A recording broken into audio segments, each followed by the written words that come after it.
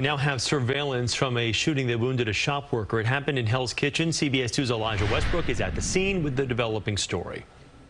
It's midnight here on 49th Street and 9th Avenue. Watch as this bodega surveillance camera captures the moments before a gunman accompanied by multiple others shoot a smoke shop worker. They're mostly out of frame, but one suspect in all black paces back and forth before you see another guy pull out a gun. Seconds later, they run off. Like feeling crazy right now, like it's not safe. Ali Anor, the owner of Smoke City, spoke with me about the encounter.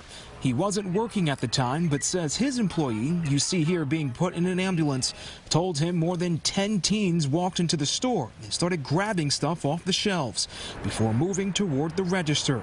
The owner says his worker told the kids to leave, but one of them pulled out a gun and shot him in the left leg. You always get this, like, this word on your mind, like, would it be safe at? The surveillance video we gathered came from next door at this store.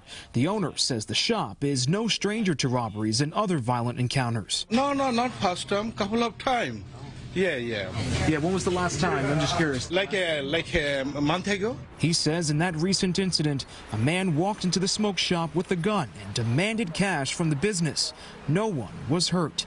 Again, take a good look. These are just some of the suspects police are searching for. The video appears to show them wearing all black. If you recognize these folks, give the NYPD a call. And police tell us that the victim in this case is at Bellevue Hospital, listed in stable condition. We are also hearing that he is expected to make a full recovery. Reporting here in Hell's Kitchen, Elijah Westbrook, CBS 2 News.